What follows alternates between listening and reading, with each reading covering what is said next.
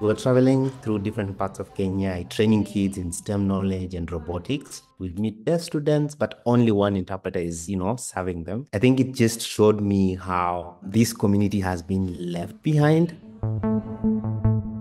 My name is Elly Savatia.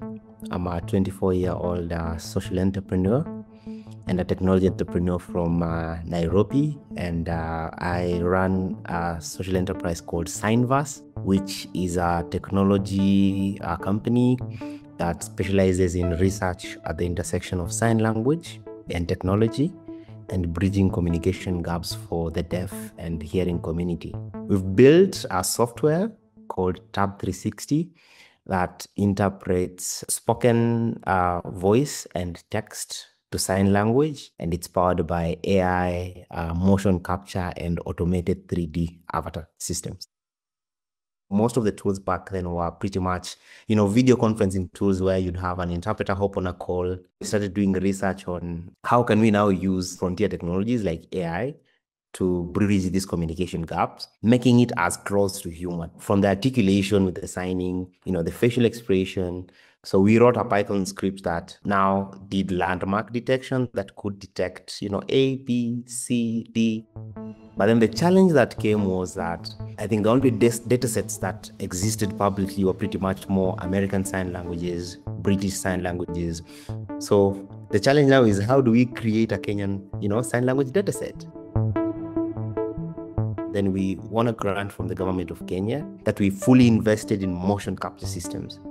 So now the problem for data sets was solved. We could now work with deaf people, have them come to the office. After they wear these suits, we have them sign specific words and phrases, collect all that body data, then of course, process it in a specific format. Then now what our platform does is input text and speech, then it pulls a motion that plays in the avatar.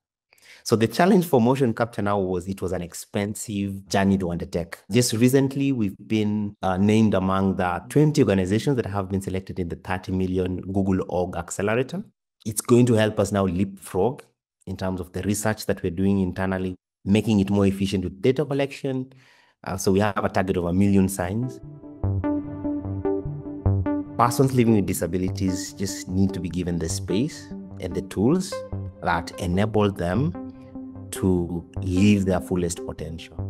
So for a young deaf person or a deaf person, what that means is, do they have the tools that enable them to interact with the world independently? It's really rewarding to even see some success stories. One mantra that persons living with disabilities share is that there is nothing for us without us. Yeah, because it only makes sense that they are actively involved into shaping what a solution looks like for them.